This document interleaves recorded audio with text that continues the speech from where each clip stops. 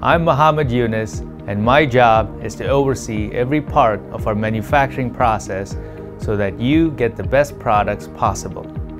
Today, I'll guide you through one of our newest 300mm wafer fabs to show you the process we use to make products for you.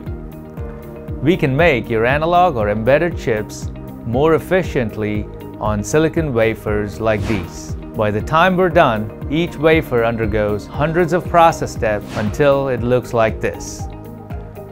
From there, the wafers are sent to our assembly and test sites to be cut into individual chips, assembled into packages, and tested before they're shipped to you. So, how do we get from this to this? Come along, and I'll show you. One of the first things you'll notice are the suits we wear in our clean rooms to make wafers. That's because a particle of dust or a single human hair could ruin a wafer. Another way we protect our wafers is by making sure the air is as clean as possible. Our clean rooms are 100 times cleaner than a hospital operating room. You've probably noticed carriers zooming around up there. Let's take a closer look. Wafers go inside these boxes called FOUPs, which is short for Front Opening Unified Pods. A wafer will go through all of its process steps inside these machines or tools. Even though all the tools are in the same building, they can be far away from each other, sometimes as far as a half a mile apart. A FOUP filled with wafers will be picked up by a vehicle and given a ride to the next step in the process. This happens hundreds of times. Once the wafer arrives at its next step, an automated arm will reach inside the box and bring the wafer inside the tool. Using automation saves us miles of walking and keeps the process as hands-free as possible, which means fewer mistakes. We make over 80,000 products here at TI. Each product has a unique pattern. Let's talk about how we make our wafers.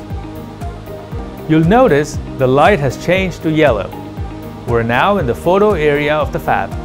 This is where we imprint patterns on the wafer. Our photo tools are some of the most sophisticated equipment in the fab. We start by coating the wafer with a light-sensitive material called photoresist. This is called a reticle and it contains specific pattern for one of our products.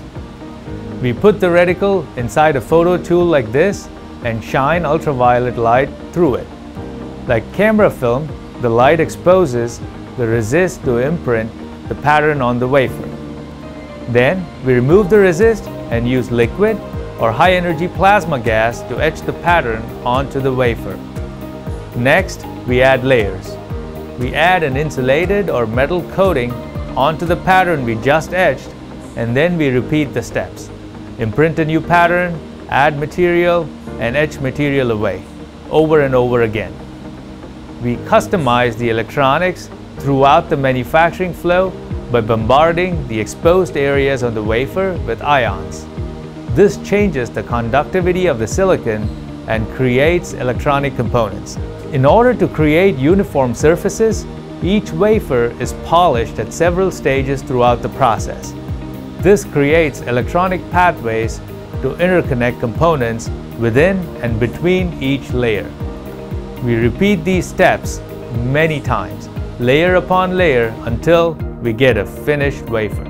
Now that the wafer has gone through all its process steps, it's ready to be tested and assembled into packages for customers. Wafers go through wafer saw, die mount, wire bond, encapsulation, symbolization, trim and form, and visual inspection processes to make them reliable and ready to use.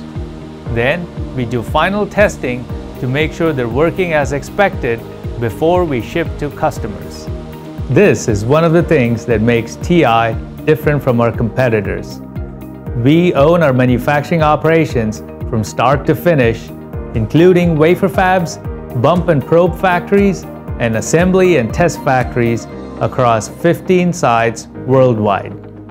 We have a long history of globally owned, regionally diverse, internal manufacturing operations. We're making strategic investments to grow 300mm wafer fab manufacturing just like you saw here today. And we're making targeted investments in existing 200mm capacity. We're also investing in our assembly and test sites to modernize and automate our processes.